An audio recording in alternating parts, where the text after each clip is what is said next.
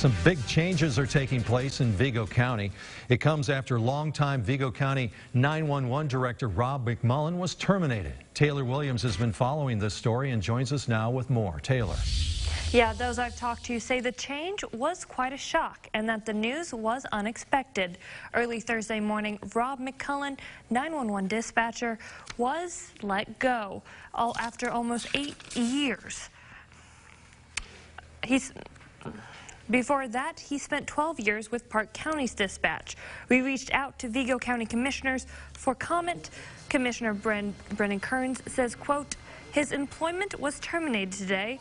I have nothing further to add at this time." Now, we have reached out to McMullen for comment and have yet to hear back. Mike.